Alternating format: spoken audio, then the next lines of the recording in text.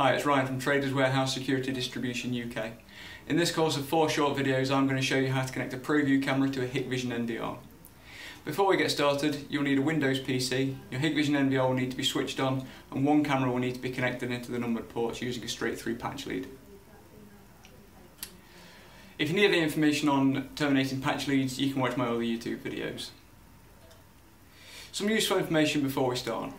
Hikvision NVRs use 2 separate subnets. One for the main network and one for the cameras.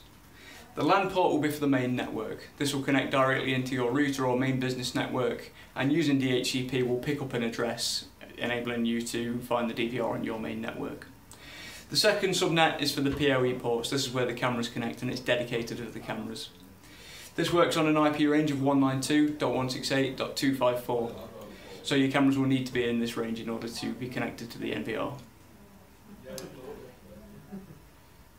ProView cameras come automatically set to DHCP, so would normally pick up their own IP addresses. Hikvision NVRs do not have a DHCP server built in, so we'll need to set the IP addresses of the cameras manually. That's a fairly simple process using a Windows PC and the free IPC search tool which comes with the ProView cameras. Thanks for watching. In the next video I'll show you how to address up the ProView cameras.